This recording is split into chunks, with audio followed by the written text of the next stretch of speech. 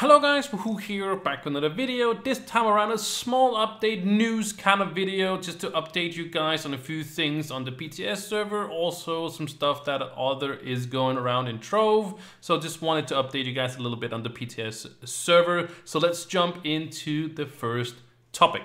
Alright, so you might have noticed this, that the forums are still down. There are still no ATS or ETA, sorry, when this is gonna be back up. So right now they're just using the Discord to kind of put everything through, also about the patch notes. Those are the sort of the best or most important things. I will link down in the description pictures to the different updates, but you can just go to their Discord as well.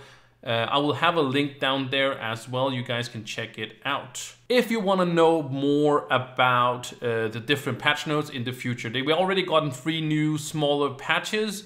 So again, I will link them in the description so you can go and just check them out as pictures, because I can't link to the forum post because the forums are down. So it's around the Discord. Of course, I'll make a video talking about everything when it hits the live servers. Also a new tier list. And speaking of a tier list, they did do a little, as you also can see in the title, a little, I didn't put that, but there is a nerf to the Ice Age. When we saw the first patch notes, it was only buffs, and I was like, okay, we are gonna make a S+ tier for the Ice Age because it's not getting hit compared to some of the other meta classes. But it has now been hit with sort of a little nerf, more of a correction, I would say, because it was buffs, 2 buffs, and now we're getting 2 nerfs, basically. So the base attack of the Ice Age is getting nerfed by 50%, and also the class gem explosion as damage is also been nerfed by 75%. So just wanted to add that because that was kind of sort of the most significant